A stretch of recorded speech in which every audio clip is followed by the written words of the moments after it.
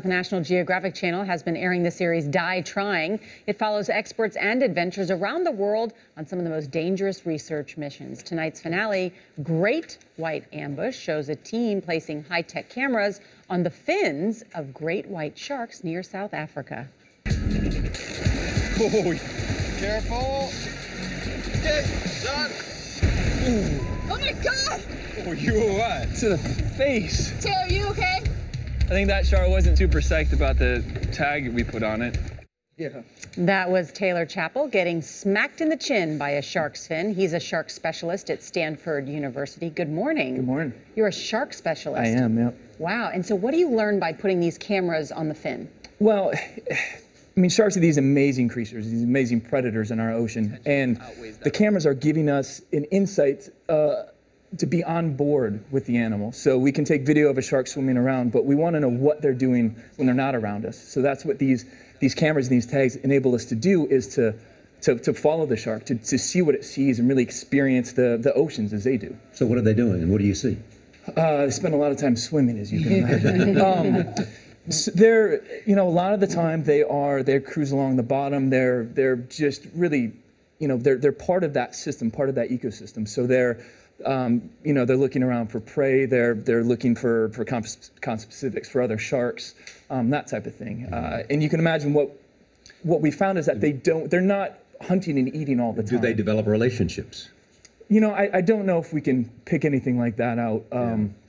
They definitely develop a relationship with their food. Yeah. And, They recognize other sharks. Yeah. They do. They do recognize other sharks. They're keenly aware of whatever's around them. Yeah. So they recognize other sharks, other animals. They recognize people in boats and things like that as well. No, I wondered that too, if they had some kind of emotion, because I was wondering, can they tell the difference between a seal and a human being, for instance? You were saying at one point in the video, it said it's sort of like the seal is an all-you-can-eat buffet. Right. And I'm thinking, do they know the difference whether it's me or whether it's a seal? Yes. Well, because you don't want to be it. I don't want to be part of somebody's all-you-can-eat buffet. Yeah, and that's the amazing thing, is that where we do a lot of the work, there are hundreds of thousands, if not millions of people yearly that are in the water. California is where we do a lot of our work, and we can be out doing research, and there'll be 15 sharks around us in a given day, at different times. And you can see guys in the lineup just down the way. And those sharks are able to discern what's food and what's not. I surf. I'll go out in the water and work, and then I'll go out and I'll go surfing right after that. So it's, I'm comfortable with it, and I know that there's these incredible discerning predators. But you guys were trying to get a breach, what you call when those guys the size of a car lift out of the water. The video, by the way, is amazing. Lift out of the water, grab somebody, and come back in. And you were really willing to risk something. Let's not say somebody. Okay, something. You're right. There you go. Yeah, I mean, I think the video, Taylor, was amazing. And you all, everybody on that crew practically risked their life to get this shot. Yeah, and for us, it's a cost benefit. Everything that we do is you weigh those risks and the outcome. And for us, it worked out. We got these amazing footage, these amazing data about what the shark's doing and how it does it. And what's the most amazing thing about them? Everything. That's I don't think your show's long enough. I can list all those. Well, just give me the top two. No, the top two are that they are these incredible predators and it goes back to your question, they are discerning. They are able to pick out what's food and what's not, and exist in this, in these oceans that, in a way that's just, it's amazing. It's amazing to see them. We talk a lot about sharks on this program, but what does the health of sharks tell us about the health of the ocean? Sharks are sort of the sentinel of the ocean. They are the top of the food chain. And so they give us an idea of what a healthy system is. So on the West Coast, we have, it's like a blue Serengeti. It's this amazing, the African Serengeti, but underwater. And white sharks are your lions.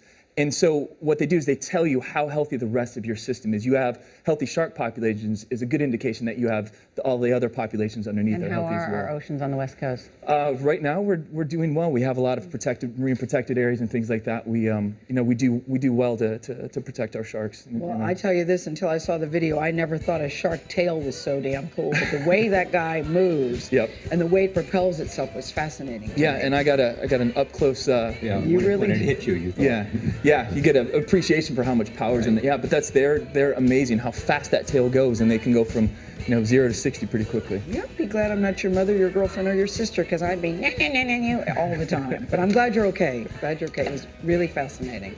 Taylor Chapple is his name. The name of the program is called die trying, and they almost do. It airs tonight on National Geographic.